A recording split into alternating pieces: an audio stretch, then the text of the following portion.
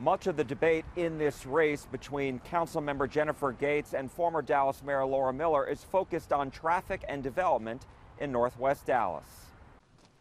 Former Dallas Mayor Laura Miller says she's walked over 2,200 homes with the goal of returning to City Hall and representing Northwest Dallas. As a woman, I just knocked on her door, told me, I just believe that you will actually get something done.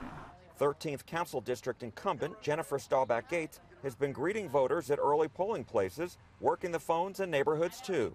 I have support from the police and fire associations, as well as all the neighborhood leadership. A major issue is development near Preston Center. One proposed project held up is the Preston Place condominiums, which burned down in March of 2017. Miller opposes a new proposed high-rise and favors a building no higher than 4 stories, like it was originally. Patricia Campbell supports her. She has really listened to those who are involved, and that means on both sides. But Condo HOA President Arnold Spencer says he supports Gates' efforts to reach a compromise.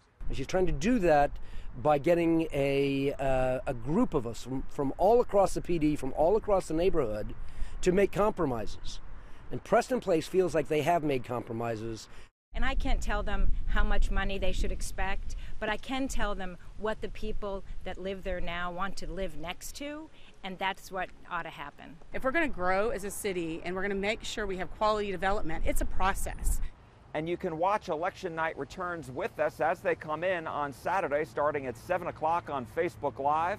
Just go to our CBS DFW Facebook page now, like us, and you will get an alert when we start. In Dallas, Jack Fink, CBS 11 News.